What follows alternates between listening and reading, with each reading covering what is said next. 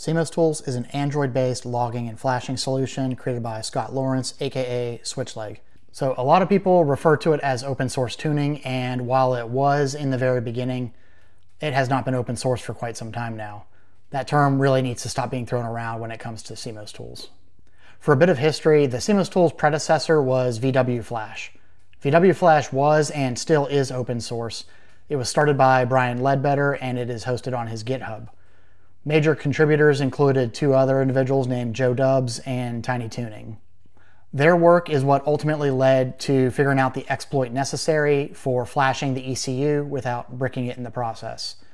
This open source work, plus a bit of collaboration between those individuals, allowed the creation of Simos Tools, which was a much more user-friendly and convenient flashing and logging solution.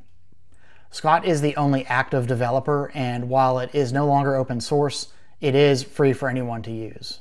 Scott is also the creator of several ECU patches, which tend to get associated with Simos Tools, even though they're not really directly related.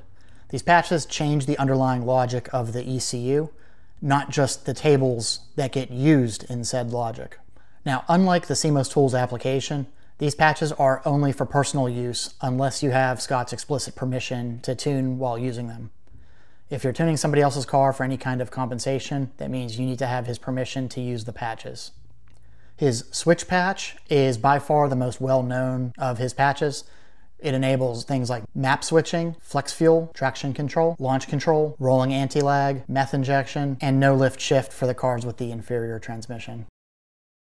Some other notable patches include the C-brick patch, which adds some idiot proofing when it comes to flashing without bricking your ECU. There's also the high-speed logging patch, which allows you to monitor way more things than typically available and at a faster rate. There's a simple wastegate patch, which is helpful when you put a non-stock turbo on the car.